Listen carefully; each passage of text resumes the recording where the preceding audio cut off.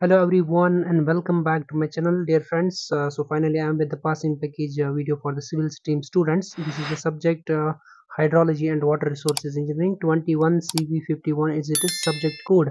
So there are some passing modules which you have to refer. Okay, so first priority should be these modules. Okay, this should be at your utmost priority.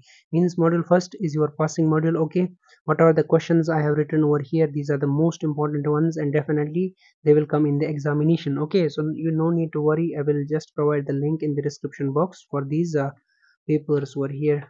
Sorry for these important questions. So next passing module is your module 3.